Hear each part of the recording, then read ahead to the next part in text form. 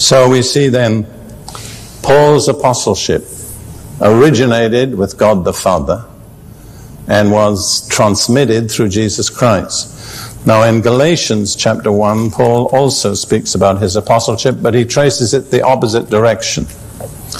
Galatians chapter 1, verse 1. Paul, an apostle, not from men nor through man, but through Jesus Christ and God the Father who raised him from the dead. So in 1 Timothy, he's looking at the descending authority from God the Father through Jesus. In Galatians, he's looking up through Jesus to the Father. But the origin of his appointment as apostle was God the Father operating through Jesus Christ the Son. Now that, in a certain sense, was settled in heaven. But it had to be made effective on earth. And so now we have to turn to the book of Acts, the 13th chapter. And here we have a pattern of how heavenly authority is communicated and made effective in the church. And I want to suggest to you that there is no reason I can think of why what took place here in Acts 13 in the church at Antioch could not be reproduced in the church anywhere on earth today. And that's important because it involves the emergence of apostolic ministry. So we'll read the first 4 verses of Acts 13. Now in the church that was at Antioch, there were certain prophets and teachers. 5 are mentioned. Barnabas, Simeon, who was called Niger. You know what Niger means? Black. So he was a dark-skinned. Lucius of Cyrene, Manaen, who had been brought up with Herod the Tetrarch. In other words, he was really part of the ruling household. And Saul. 5 men who were recognized as prophets and teachers. Are we prepared to accept that there can be prophets and teachers in the church today? All right. As they ministered to the Lord and fasted. Now I checked with the NIV just before I began to speak. And the NIV doesn't say ministered, it says worshiped the Lord. Which is a legitimate interpretation. How do we minister to the Lord? We worship him. That's one way of ministering to the Lord. So as they ministered to the Lord or worshipped and fasted. Fasting is another of those things which is being restored to the church. A little bit against some people's inclination. I was saved in the army in 1941, the British Army. And because I was in the army and I was almost immediately sent overseas and spent the next 3 years in the deserts of North Africa and never saw a church and hardly ever saw a chaplain, I was dependent on God, the Bible, and the Holy Spirit. I mean, I didn't have any other source. And I have to say I'm rather grateful in a way, because during that time I read the Bible through several times.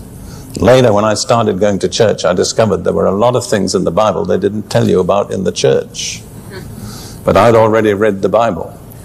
But I just mentioned this in a way that I can't really explain. God made it clear to me that I was to fast one day every week.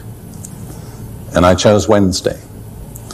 And basically, all through my military service, which went on for another 4.5 years, I fasted every Wednesday. When we were in Egypt in the desert, you can't, when you're living in a lorry with 11 other soldiers. I was incidentally in charge of a squad of stretcher bearers. 8 blaspheming, ungodly British soldiers. None of them wanted to be stretcher bearers. We lived on a 3-ton lorry which was driven by 2 drivers. So there were 10 of us plus me, and I was supposed to be in charge of everything. And we came to be known in the unit as Prince's Pioneers. We didn't give ourselves the name, it just got dubbed on us. And so we had a little flag. I'm always sorry that I lost the flag, but wherever we bivouacked, we put out our flag, Prince's Pioneers. Anyhow, when you're living that close with men, and you can't escape people in the desert, I mean, there was no way I could fast secretly. So every Wednesday, all the other soldiers knew I wouldn't be eating.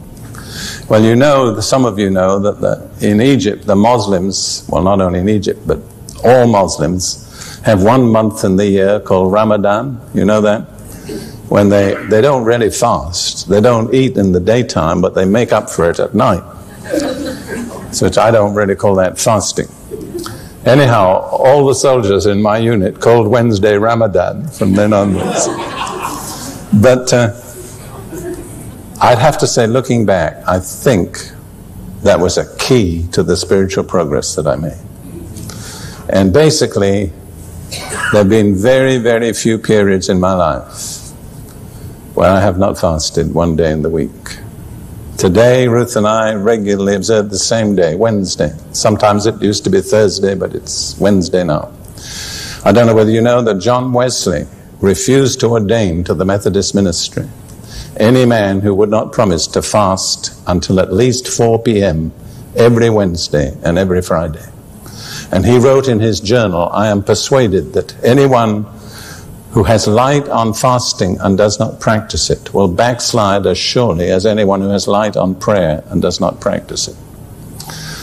Now, when I started to teach fasting in about 1949 in London, people looked at me as though I'd come from another planet. I mean, it was just absolutely unheard of that Christians should fast.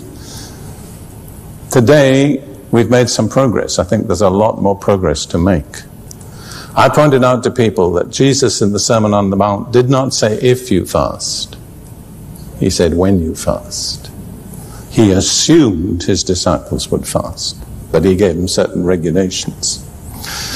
And what I'm saying is, if you study the book of Acts, there are 2 crucial events in the development of the church. One is here in Acts 13. It's the sending out of the first apostles that are recorded after the day of Pentecost. In Acts 14, verse 23, you have the appointment of local elders in a new church.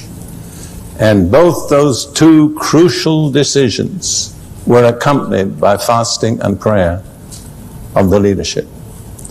I suggest to you the indication is that Christians or a church that really wants to know the mind of God needs to be prepared to fast, to hear from God. Anyhow, here they were ministering to the Lord or worshiping and fasting. Then the Holy Spirit spoke to them. You notice the initiative came from God, but it came from the triune God. God the Father, through the Son, by the Spirit, you see? And what was the declaration? The apostleship of Paul and also of Barnabas. Verse 2, as they ministered to the Lord and fasted, the Holy Spirit said, "Now separate to me Barnabas and Saul for the work to which I have called them."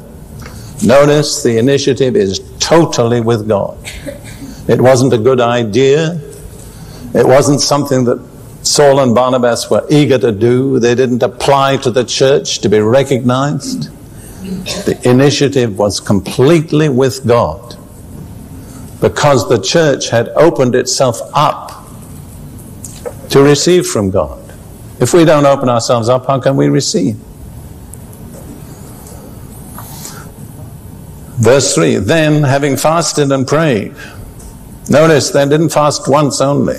They fasted once to hear from God, and they fasted the second time to commit those people to God. They fasted and prayed, laid hands on them, and they sent them away.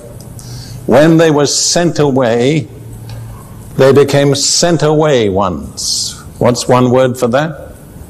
Apostles, that's right. That's what the word apostle means. It means somebody sent off. Now, I love the next verse. I don't want to stop verse 3. So they, being sent out by the Holy Spirit, went down to Seleucia, and from there they sailed to Cyprus. What I'm pointing out is that in that verse, the word which says being sent by the Holy Spirit is a word that means the Holy Spirit accompanied them. It's not the same word that's used in verse 3.